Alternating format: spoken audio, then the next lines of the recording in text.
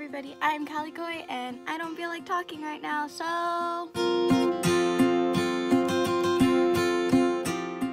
Welcome to my voiceover!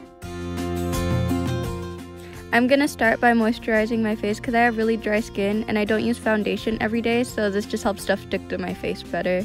When I do my eyebrows, I use a really small brush and that dark shade on the bottom, and I just kind of comb them up with a spoolie, and then I try to draw a line at the bottom of my brow and then the top of my brow, and I just try and fill in to try and make it look as normal as possible.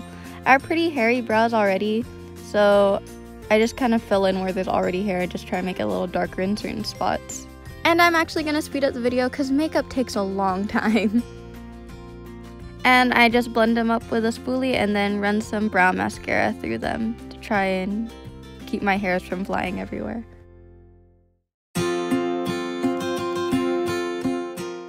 Next, I'm going to take some concealer and a flat concealer brush and start to clean up my brows because I am very messy, and without this step, I'd look like I had caterpillars on my forehead.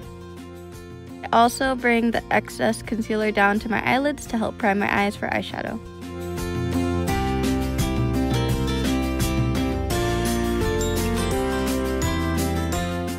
Also, if the concealer brush isn't blending it out, just use your finger. Next, to try and set my eyebrows, I use a setting powder and a dense eye brush and just kind of put it below and above my eyebrow. Also, remember to stay hydrated, but milk tea probably isn't the best choice for that. Next, we're going to be using the Morphe 3502 palette, a big fluffy brush, and a shade that's only slightly darker than your actual skin tone, and you're going to put it all over the lid and into the crease, and you're just going to blend it everywhere. Next, we're going to deepen the crease with a slightly less fluffy brush and a shade that's a bit darker than the last one we used, and put it in the crease and not blend it up as high, and we're just going to keep it on the outer part of the eye. Now I'm going to look for my concealer because my desk is a mess and it's always hard to find anything on it.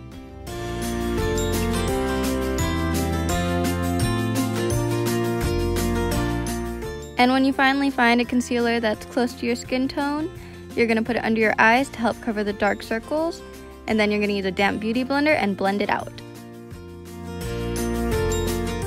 And next we're going to use a brighter concealer to make you look more awake, and you're going to put it under your eyes and blend it out again. We're going to grab that setting powder from earlier, a beauty blender, and we're going to lightly set under our eyes. I don't use too much powder because it makes me look cakey. I do like to grab a dense face brush afterwards to set right under my eyes to try and stop it from creasing. Then use a beauty blender to blend it all together. Then grab the same eyeshadow brushes from earlier to try and fix the edges and blend them out a bit more. For blush, I like to use a cream blush and just put it on my cheeks and then blend it out with a dense face brush.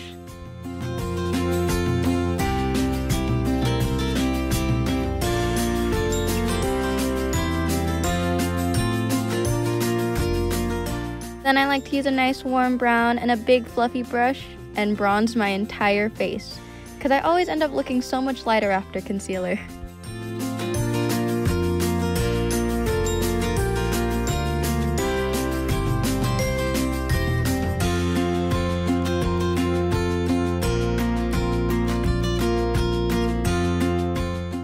Most days I don't curl my eyelashes because that's just way too much work and it always makes my eyes water.